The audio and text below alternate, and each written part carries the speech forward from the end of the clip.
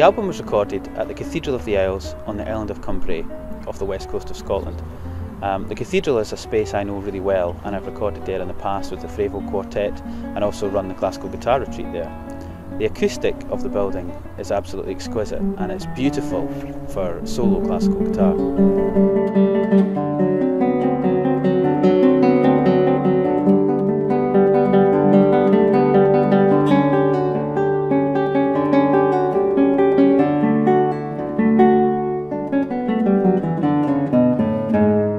The Bach Brouwer recording was an idea I'd had for a long time.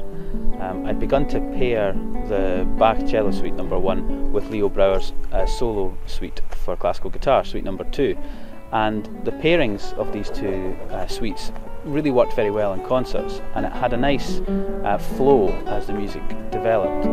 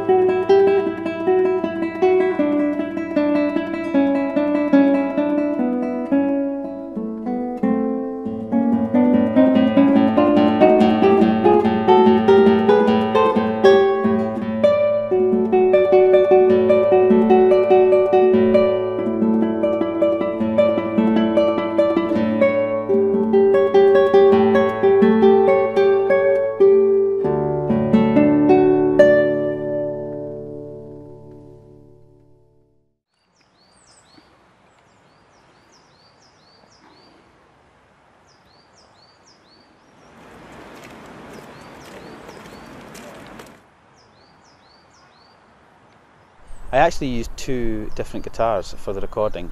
The guitar I used for the Bach suite was a German instrument by Gerhard Oldiges, and it was a copy of a Hauser guitar, and it had a very clean and clear sound for the Bach. The guitar I switched to for the Brouwer suite was my traditional guitar, my very traditional build Bert Quackel Dutch guitar. It's probably my favourite instrument of all time, and it sounds wonderful for that more modern and very sonorous sounding music.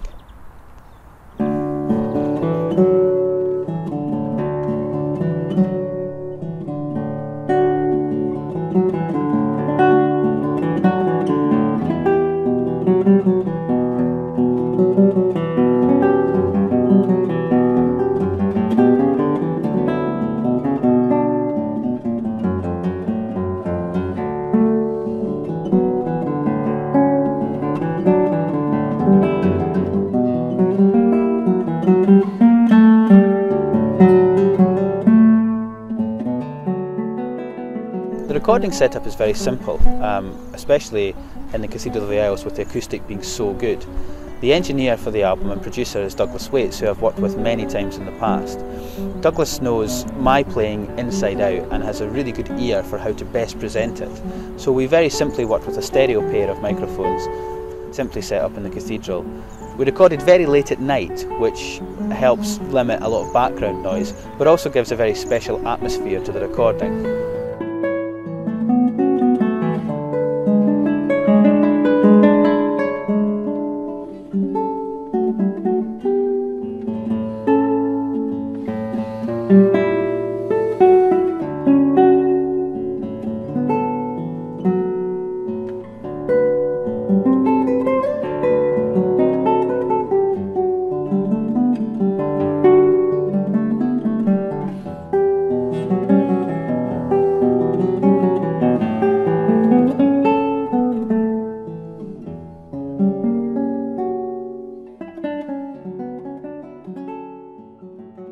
On Leo Brouwer's autograph score for the second suite, it tells you to segue at the end into a beautiful Cuban folk song by Grenet, Canción de Cuna.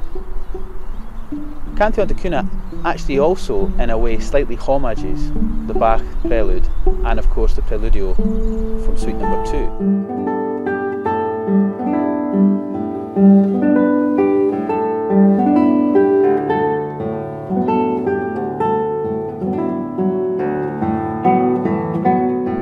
Pantheon serves as a distant memory to the opening phrases of both the Bach and Brouwer suites, and brings a beautiful, sensitive end to the recording.